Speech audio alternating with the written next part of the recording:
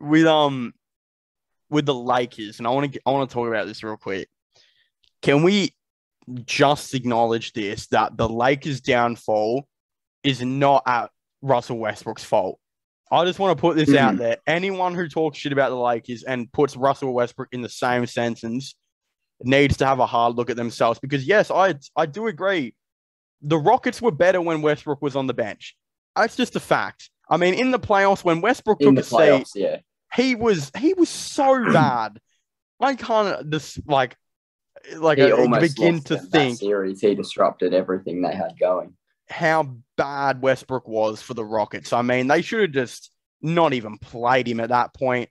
For the Wizards, it was just, I mean, it's the Wizards. I don't really want to give too much crap on Westbrook's part. But the Lakers, dude, it's not Westbrook's fault. I'm going to be the first one to say that if I'm the Lakers, I think their general manager, if he's not the worst general manager in the league, like, I know some people will say, oh, it's all LeBron's fault, this and that. It was the general managers. He looked at players like Isaiah Hartenstein and Jock Landale. He looked at them and said, nah, I think 35-year-old DeAndre Jordan, who can't hop off the ground, is a better player than both of them. Now, I think Hartenstein's at this point, he's starting some games on the Clippers, I think. I don't even know, but he's getting good minutes, and he's a really solid player. He's developed into a nice role player, actually. The inability for the Lakers general manager to scout these players is so concerning. And I think is Rob Pelinka, is he still there, general manager? Is that his name? Yeah. He needs to go, like, 100%. The only good move he's done is bring Stanley Johnson in. Like, that's the best move he's done. The best move. The amount of things, you have LeBron James on your team, and the best move you've done is bring in Stanley Johnson. Yeah. Like, there are so many centers right now. Like, he's had, we're like 2 or 3 months into the NBA season, right? He has had 2 or 3 months to scout all of these centers in the EuroLeague and the NBL, etc. He knows how bad their centers are right now. There's a Jock Landale and an Isaiah Hartenstein playing in the EuroLeague right now that he could get in like that. And he continually keeps DeAndre Jordan and Dwight Howard on the team. Why is DeAndre Jordan? How does he still have a roster spot? Please answer this. Nobody knows that question. It's purely just because he's a name and because he's friends with a lot of guys around the league, and he just has that respect. It's nothing to do with him as a player, because he's probably the worst player in the NBA right now. Am I out of line for saying that the Lakers general manager is the worst in the league? Bring up another name and I will tell you why that they're better than the Lakers general manager. And Lakers fans agree with me. He needs to go. Look, what is he doing? I don't think it's entirely his fault, because there is more pressure on him going into into last off season, to make moves with a 36-year-old LeBron and a paper mache Anthony Davis on a team that won a title 2 years ago. There's big expectations, and of course, I know LeBron isn't the general manager, but LeBron has to kick off on everything, because we know how much power he holds. And I don't feel like it's entirely his fault, but of course, just like everybody else involved in that organization, he has to hold some part of the blame, because it's a problem that has so many layers that you can't boil it down to one person. People are saying that it's Westbrook. It's not Westbrook, even though Westbrook does play his part, but they need to bring in a general manager who's not going to listen to LeBron. They need to bring a general manager who has a plan for this team. And I would like to put my hand up for this application personally. Get me in the spot of Lakers GM. I will build you a new I'd go all right as Lakers GM. I'd make them champs in no time. I've done it in 2K. Like, my belt, I'm sorted. So much experience right there. I genuinely don't understand how in 3 months the best free agent this guy has brought in is Stanley Johnson. How? Why? I also have no cap space. I don't. Just on the Westbrook thing with Houston, obviously, before the shutdown, he was absolutely electric for a couple of months there, and then got to the playoffs, tore his quad, they rushed him back, all that sort of shit, ended horribly, got traded, went to Washington. They started off the year horribly. I remember they missed, they had 10 games or something postponed or something ridiculous at the start of the year, and then he brings them back, him and Bill, bring them back, and they make the playoffs and, lose in the first round. But whatever, it's Washington. Nobody had expectations for them anyway. And this year has been disappointing, but I feel like he's starting to turn that corner he does every year. On the topic of the Rockets, have you heard the Rockets Westbrook thing? How they were willing to trade John Wall to the Lakers for Westbrook and a first? Did you hear about that?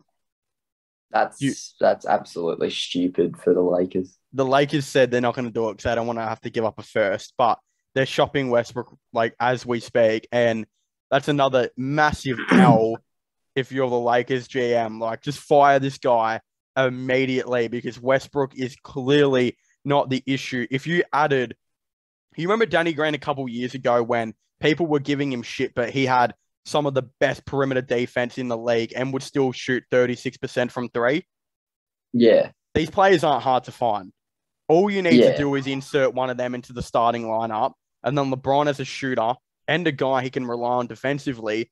And for God's sake, so when it comes to Frank Vogel, I have this issue where, and I don't know if this is the Lakers GM or Vogel, but how is a defensive-minded coach who the only thing he was good at was defense, playing a small ball team with Stanley Johnson at the 5? What happened to JaVale having these tall centers and then having AD at the 4? Why did that idea just get chucked up and thrown in the bin? They did it with Montrezl Harrell. They brought him in and Marc Gasol. What happened to this interior defensive center? If I was the Lakers, all you need to do is bring in a younger JaVale McGee and a younger Danny Green, and you've got an elite starting 5 again. You just got to hope that AD and LeBron stay healthy, right? Yeah. It's really not that hard. Those two players are much better than a Carmelo Anthony who does not defend at all, and when he shoots threes, does not look at the ring. I mean, literally doesn't look. He looks at the ground, shoots threes. It's hilarious.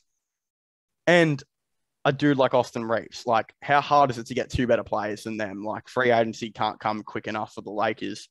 If you were the Lakers, at the top of your head,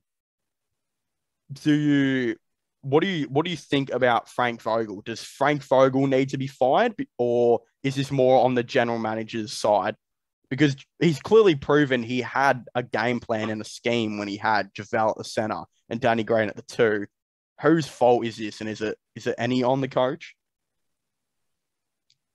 Yeah, look, I feel like it's, like I said before, there's got to go, the blame has to go to everybody involved, and Vogel has run some really fucking dumb lineups this year. He played, at the start of the year, he was playing DeAndre Jordan and Dwight Howard in the same lineup as Anthony Davis and Russell Westbrook.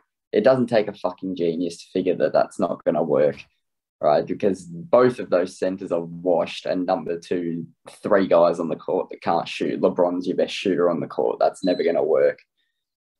But again, don't think it's entirely his fault. This roster is obviously poorly constructed from top to bottom. The top pieces are talented, but they don't fit. They have no depth. The bottom pieces are fucking DeAndre Jordan. Don't need to say anything. And they just don't give effort. They don't really do anything. They're just sort of humming along, and they're staying at 500 with 2 of the arguably top 5 players in the NBA and a guy who was still an all-star caliber player up until this season. And I feel like if he does his mid-season turnaround like he does every year, the perception on him will change again like it does every year. Do you know why I don't think that will happen with Westbrook this year? Did you watch the Hornets game? I reckon he could have had about 15 assists. I reckon he could have had about 15 assists. He probably finished with 8, but he could have had 15 or 20 if Carmelo Anthony actually looked at the ring when he shot, and players started hitting. like consistently. Like this team, it's not hard to fix.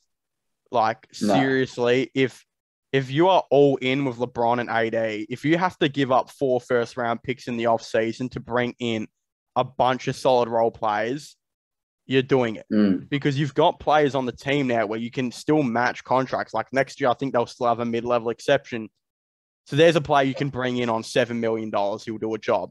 You got Horton Tucker who's on $10 million. You trade him with a first-round pick or two to bring in a dude like Miles Turner. How perfect would he be for the Lakers, you know? So yeah, it's really not that hard. You just got to get a new GM. Like get rid of the guy that's there right now. And then if you find a better coach than Vogel, maybe explore it. But I wouldn't fire Vogel because, I mean, God, look at the team he has. It is. Yeah, exactly.